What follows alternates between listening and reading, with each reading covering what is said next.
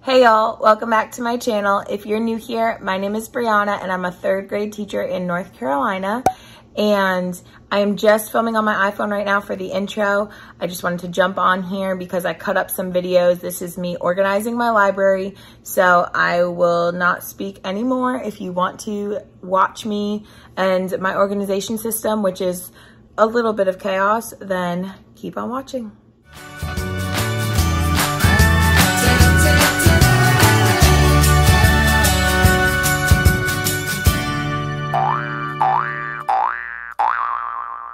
Hey y'all, I am about to start tackling my library. Originally I was planning on figuring out a new labeling system because I did start putting my books with their spines facing out on the shelves last year and just a couple different ones in bins, but I don't think I will have the time for that. I'm going to put them back on the shelves.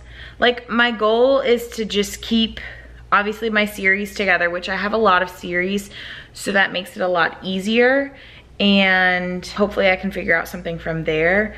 I have a ton of books, and I did get a lot of new ones last year, like Wings of Fire and stuff like that.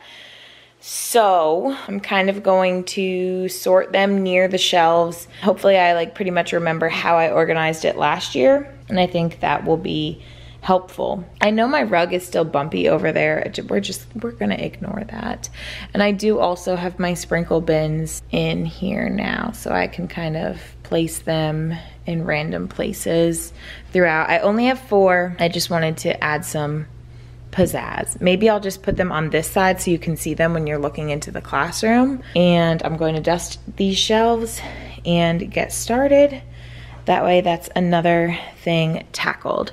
I did just wipe down the desks with Clorox wipes so it smells so fresh and clean in here, and I'm liking the way it is looking. I did shift these desks down a little bit and I pulled the drawers out of the middle. I liked them on the end and I like how it's kind of alternating, and hopefully I'll be able to remove some desks after the first few days of school when I see who is actually on my roster, but that gives a ton of space back there as well, which is super helpful.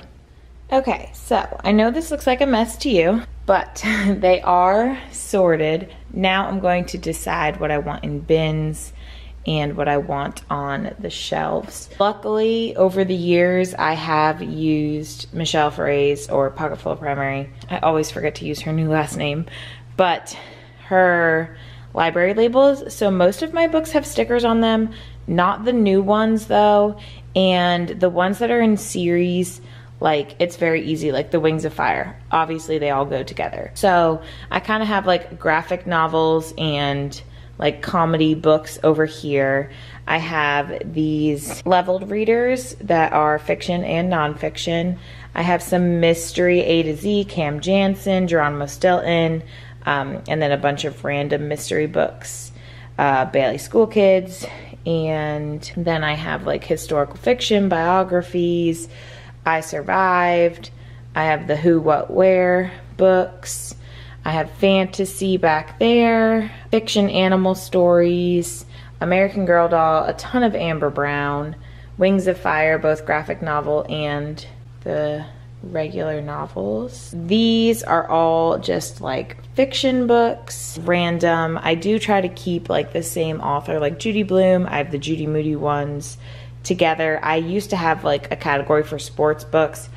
Honestly, the kids don't really reach for those, so those are just my random fiction books. Boxcar Children with the mysteries. I have classics and things that have been turned into movies kind of in this section. I have all my Roald Dahl, different cultures. Some people commented last year that I should weave my culture books in, but they're literally I like having them separate because it's exposing my kids to life that they are not familiar with. I literally have such a wide range in here that I just like keeping it separate because we could still celebrate different cultures. It doesn't mean that one of my students isn't that particular culture from that place, has the same traditions and mannerisms and whatnot, but it shows kids that we are all different, and these are all different people and places that they may experience in their lives, and it's cool.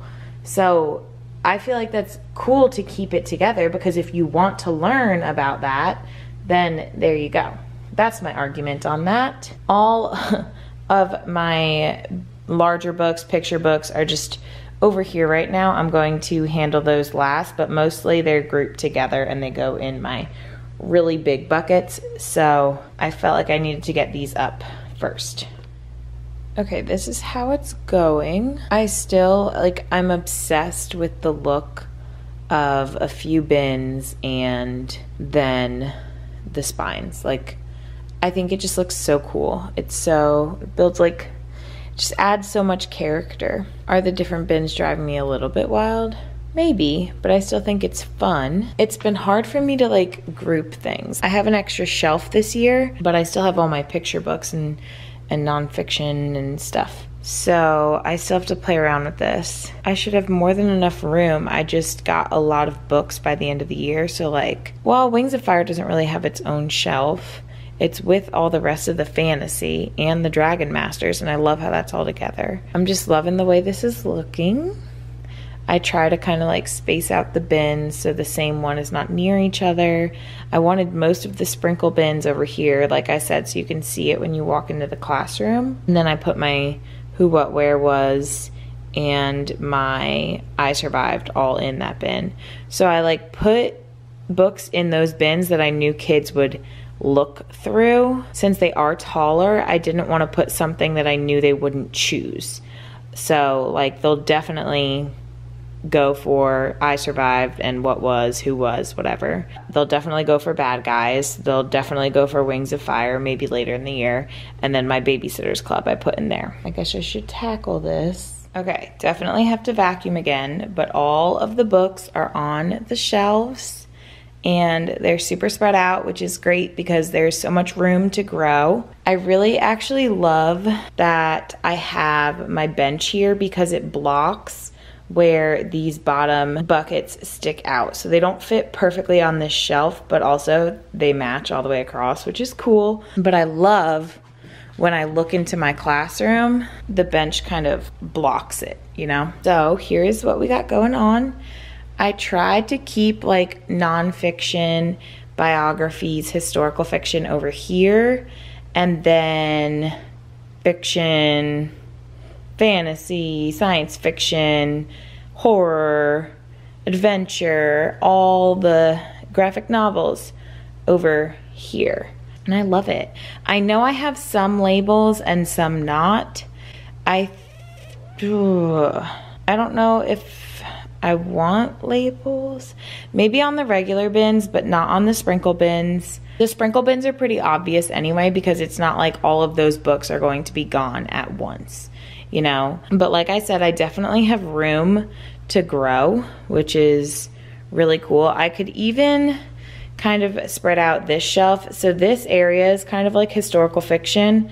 So I could take these American Girl doll books and put them with this stuff, or I could take the historical fiction, which I think I'm going to do.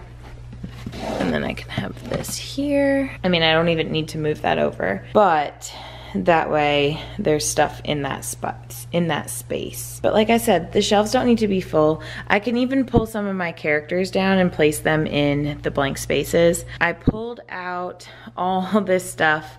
I got these from Dollar Tree. They're picture stands, and I may use them to stand some books along the top.